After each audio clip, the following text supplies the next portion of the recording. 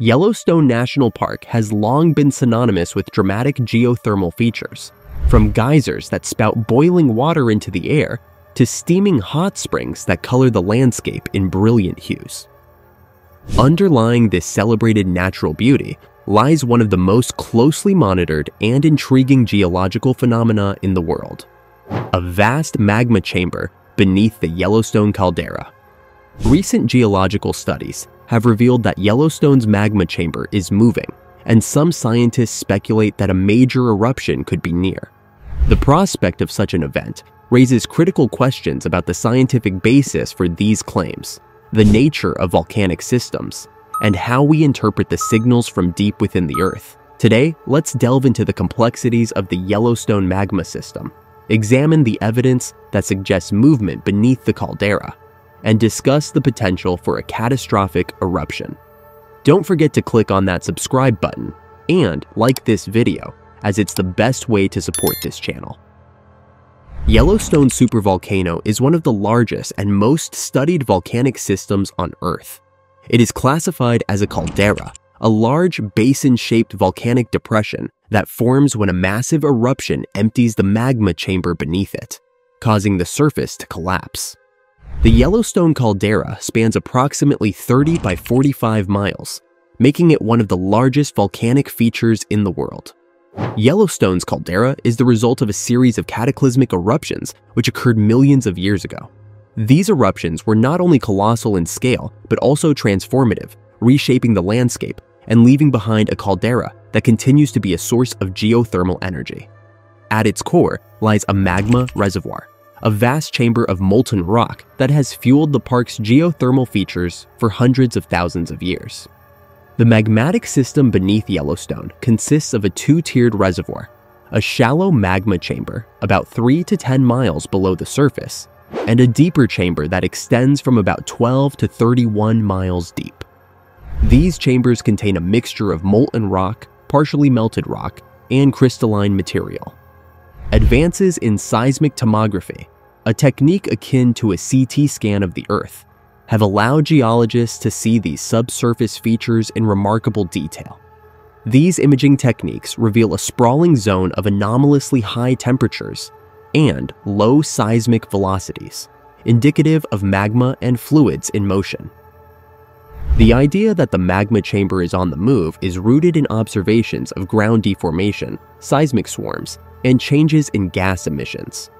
Over time, shifts in the distribution of magma can cause the overlying rock to uplift or subside.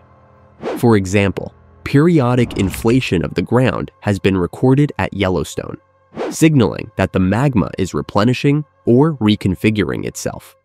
Such deformations are closely monitored using precise instruments such as GPS stations and interferometric synthetic aperture radar, which can detect changes on the order of millimeters. Between 2004 and 2010, sections of the Yellowstone caldera rose by up to 7 centimeters per year, one of the fastest uplift rates ever recorded in the region. Although this uplift has since slowed, continued deformation indicates the presence of active subsurface processes. Yellowstone also experiences thousands of small earthquakes each year, most of which are too minor to be felt by humans. An increase in seismic activity, especially earthquake swarms, can signal the movement of magma. In 2017, Yellowstone experienced one of its largest earthquake swarms, with over 2,400 quakes recorded in a span of several months. More recent seismic swarms in 2021 and 2022 have also raised concerns, as they suggest that magma is shifting beneath the surface. Changes in hydrothermal features can also indicate shifting magma dynamics. Steamboat Geyser, the world's tallest active geyser, reactivated in 2018 after years of dormancy and has continued to erupt at irregular intervals.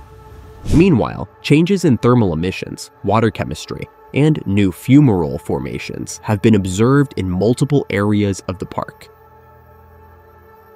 Recent geological studies have revealed that Yellowstone's volcanic activity is shifting toward the northeast of the Yellowstone caldera. Among the identified magma bodies, only the one in Yellowstone's northeast sector is expected to retain enough heat to stay partially molten long-term. This discovery refines older ideas that suggested multiple areas could erupt in the distant future. Researchers have identified significant reservoirs of rhyolitic magma beneath this northeastern region, suggesting it could be the focal point of future volcanic events. Rhyolitic magma is a type of silica-rich magma that contains a high percentage of silica, typically over 70%. It is the most viscous type of magma, which makes it significantly different from basaltic and andesitic magmas. The recent study indicates that basaltic magma from the lower crust is migrating upward, supplying heat to these northeastern rhyolitic magma reservoirs. This process enhances the accumulation of rhyolitic melt in the area. One way to monitor activity beneath Earth's surface involves measuring surface variations in the planet's magnetic and electric fields. This is known as magnetotellurics, and it's particularly sensitive to the presence of subsurface melts. The scientists carried out a wide-scale magnetotelluric survey across the Yellowstone caldera and used the resulting data to model the distribution of the melt reservoirs lurking therein. Their results revealed that there are at least 7 distinct regions of high magma content, some of which are feeding into others, at depths between 2.5 to 30 miles beneath the ground, down to the boundary of the crust and mantle. The most interesting melt storage was in the northeast. There, huge reservoirs of basaltic magma in the lower crust heat and maintain chambers of rhyolitic magma in the upper crust. These chambers of rhyolitic magma contain an estimated melt storage volume of around 388 to 489 cubic kilometers, almost an order of magnitude higher than melt storage zones to the south, west, and north, where previous eruptions took place. This volume, the researchers note, is also comparable to the melt volume of previous caldera-forming eruptions in Yellowstone. Despite the clear signs of magma movement beneath Yellowstone, scientists are careful to emphasize that an eruption is not necessarily imminent.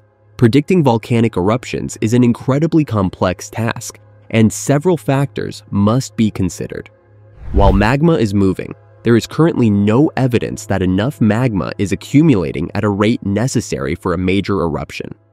The current magma reservoirs have low melt fractions, indicating they are not in an eruptible state.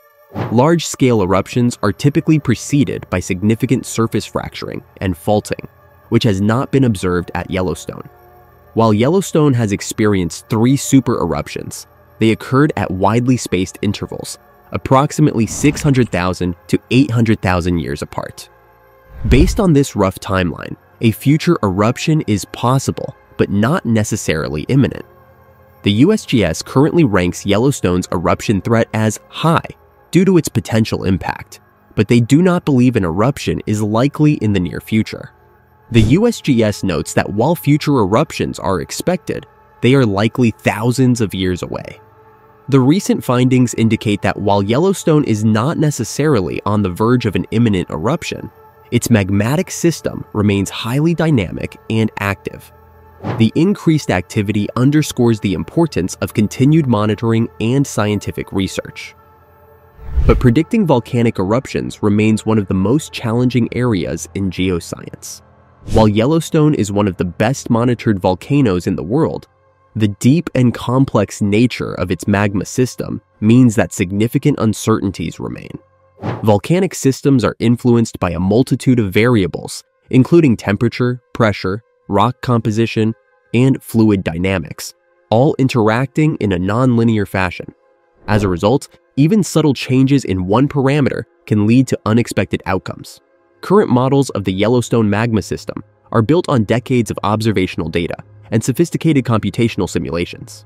These models allow scientists to estimate the likelihood of various scenarios, ranging from minor hydrothermal explosions to full-scale caldera-forming eruptions.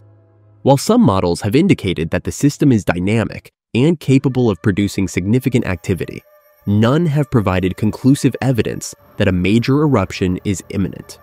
The challenges of monitoring a system as large and complex as Yellowstone also underscore the importance of maintaining a network of instruments that can capture a wide range of data. Continued investment in monitoring technologies is critical for improving our understanding of the system. Even with the best technology, however, the inherent uncertainties mean that scientists must always communicate risk in terms of probabilities rather than certainties. While the probability of a super eruption remains a distant but serious possibility, advancements in geophysical monitoring and hazard assessment give humanity its best chance at mitigating the risks. As scientists continue to refine models of Yellowstone's magmatic processes, the ability to detect warning signs will improve. For now, Yellowstone remains a breathtaking natural wonder, one that commands both admiration and respect.